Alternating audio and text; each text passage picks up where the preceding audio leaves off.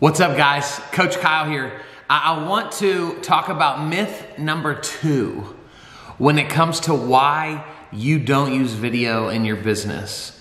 And here it is. Are you ready? You are too old. I can't tell you guys how many real estate agents I talk to that sit in my class. They show up to hear me speak. They understand what I'm talking about, but at the end of the day, they feel too old. And what's interesting about this is that it's not always what I would claim to be an old person, right? It could be somebody who's 35 and not savvy with technology. It could be a 65-year-old. But the reality is this: you are not too old. You are not too old. And here's how I want to paint this picture for you. So I'm a 36-year-old husband of almost 10 years, father of a 6 and a 4-year-old. I own several businesses. And so here's what I think some of you don't understand. I'm not looking for more millennials in my newsfeed, right? I'm not looking for another homie. I'm not looking for another drinking buddy.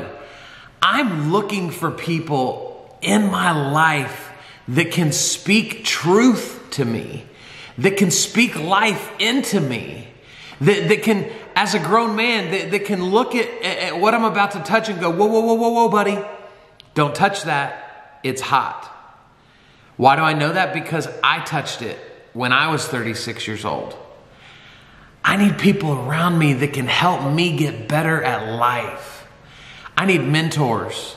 I need men and women that have failed and succeeded far worse and far greater than me, so that I can keep moving forward in my life.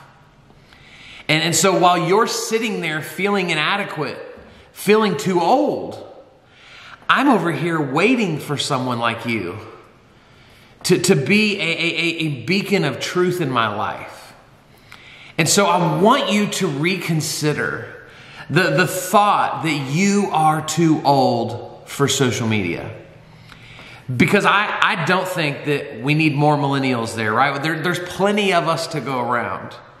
What we need is the wisdom, is the stories, is the accomplishments of the people that have gone before us. And that is you. And so I want you to consider thinking about this differently. And so very quickly, I want to give you a few quick tips. Number 1, don't let technology stop you.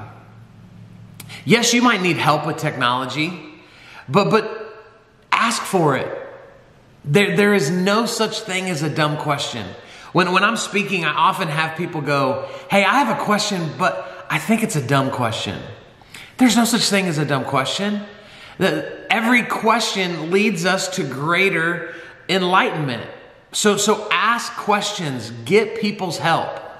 Don't let technology stand in the way of who you are and everything you have to offer. Number 2 is become a great storyteller. We love stories. I was reading the other day, and in this book that I was reading, it talked about how most people spend 30% of their life daydreaming. But in that 30%, when they're not just daydreaming, it's because they're listening or watching a story that someone else is telling. We love stories. So become a great storyteller. You've lived an unbelievable life. You've had incredible successes. You've had incredible failures. You've loved, you've been hurt, you've experienced pain.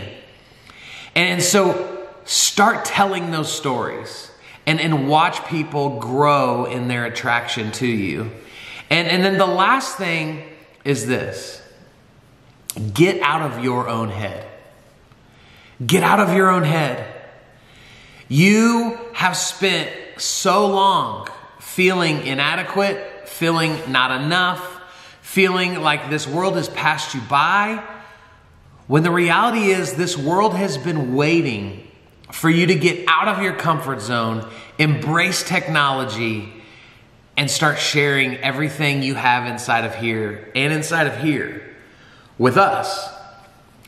And so this is the formula, I believe, for you, the person that says you're too old for social media.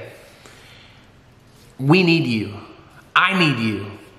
My family needs you. My business needs you. Get out of your own way so that you can continue to make an incredible difference. And if I can do anything for you, please let me know. If this is your first time watching the video, please subscribe. I would love to have you as a part of my audience. And I appreciate you for watching. Talk to you soon. See ya.